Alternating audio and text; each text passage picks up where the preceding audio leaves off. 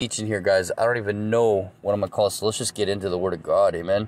First Chronicles chapter 16, and I just want to read a few, like a verse or two here. It says, so they brought the ark of God and set it in the midst of the tabernacle that David had erected for it, so that they offered burnt offerings and peace offerings before God.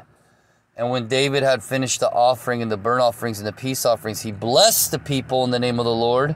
Then he distributed to every one of Israel, both man, woman, and everyone a loaf of bread, piece of meat, and cake of raisin. And you can continue to read this because it is beautiful. There's a psalm in here. David sings praises to the Lord. And then they bring the ark into the tabernacle that David had erected. Now, why am I showing you this? I'm showing you this because right now, I want you to look. What do you have here? Okay? You have a man, King David. You have the Ark of the Covenant, which is God. And you have a place, which is Jerusalem. So we have God, a man, and a place, right? All three things lined up at one time, according to God's will. Perfect plan and glory. And what happened? The outcome was beautiful. Okay, this is one of God's most precious times in all of human history, is when David prepared a tabernacle in the wilderness and brought it into Jerusalem, which is God's city, right? He loves that city. Jesus lamented over Jerusalem as a mother hen longs to gather her chicks, right?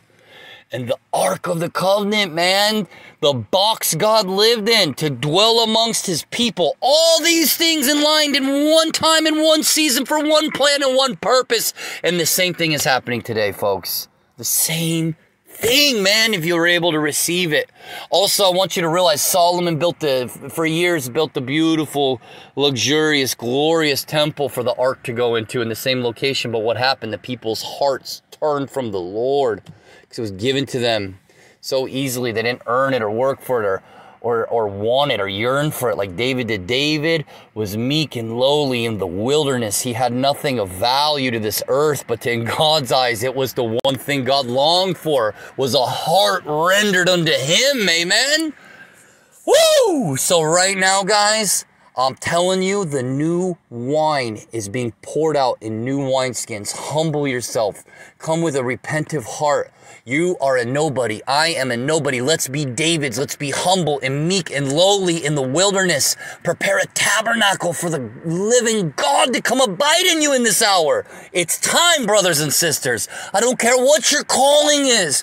It's time to just get yourself in line with God. Prepare the tabernacle of your heart for him, that he may come and fill it through the power and might of his Holy Spirit. I pray the Lord Jesus Christ bless each one of you right now in his holy and mighty name. Amen.